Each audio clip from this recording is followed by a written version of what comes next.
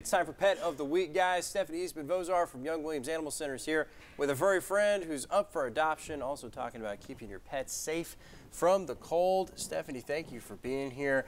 I could hear this little guy all the way over there while Dave and I were talking.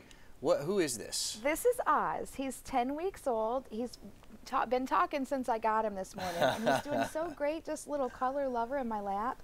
He's actually a graduate of our foster program, so he's lived with kids, he's lived with dogs, he's lived with other cats, and so far he's done great with them. And he's only 10 weeks old, so if you took him home now and had kids or cats or dogs, he'd just adjust. That is great, and he is, yeah, he was vocal, he seems to be well behaved, you know, he's pretty comfortable. He's just purring like a motor, checking everything out. What a sweet guy. I love that. I love that. So I know you wanted to talk a little bit about keeping your pets warm, especially when it gets cold. I know at night, sometimes we're seeing temperatures in mid-20s, upper 20s, 30s.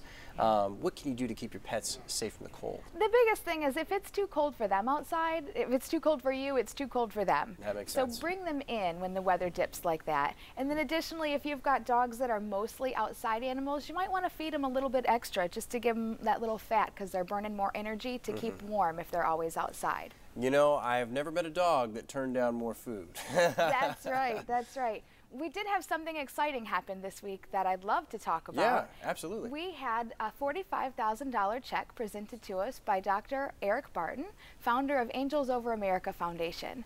And this check was to help us fund a new space shuttle. So if you don't know, our space shuttle is our surgical mobile clinic that offers affordable spay-neuter surgeries, goes out into the community for the public. So this was a match on 45 that we've already raised. It's going to cost about $350,000 to replace our unit. That's very necessary. Yeah. We're issuing a challenge to the public to match Dr. Barton's $45,000 by the end of the year to help us get a third of the way there. Awesome, awesome. Well, Stephanie, thank you so much. And real quick, where's Oz going to be?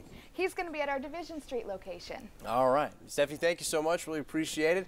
Always good to have Young Williams in here. All right, guys, we'll be right back after this. Stick around.